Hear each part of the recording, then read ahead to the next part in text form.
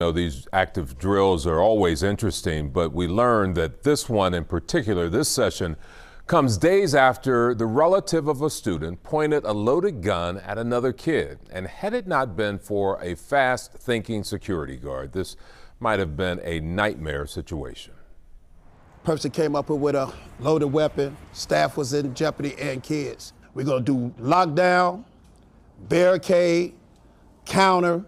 This is now required learning, active shooter training for all staff members at Dawn High School. Any day, any time. So, you can't depend on always police or security.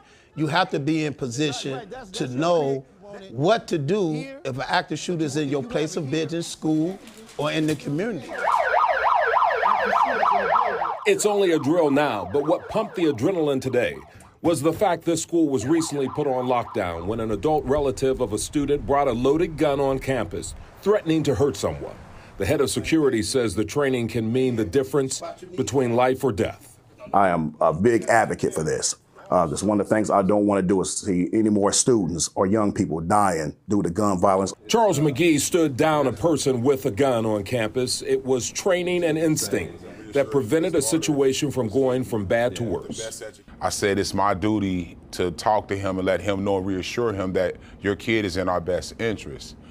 And when I came face to face with that gun situation, that conversation he thought about, because it was a kid behind me that was possibly getting hurt. It could have went south quick, but at the end of the day, like I said, the training that we receive here and the positions that we're in is critical. Thank God that we all sit and hear it, and it's a story instead of a funeral.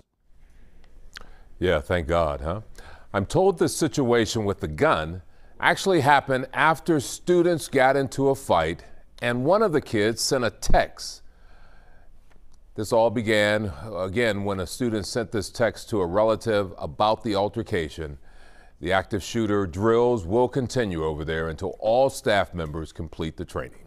I'm Curtis Fuller, WLWT.